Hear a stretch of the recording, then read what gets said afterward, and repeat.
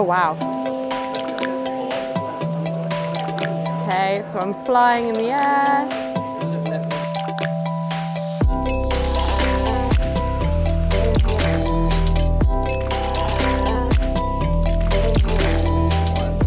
And how do I know when I need to eject? Oh God, I've crashed. Okay. I'm never ever going to be an F-35 pilot.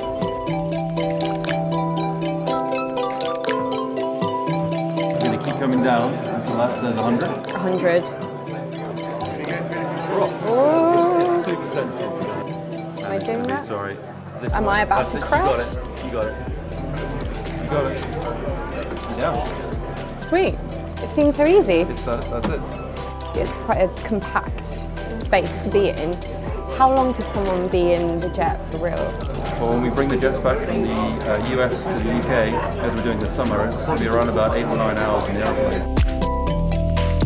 And it's British companies like Martin Baker who have made this state-of-the-art ejector seat that will go in the F-35 Lightning II.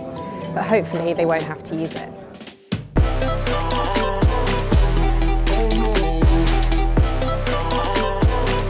So it was amazing to try out the F-35, but it was a lot harder than I thought it was going to be. Thankfully, they're not sending me up there to defend the country.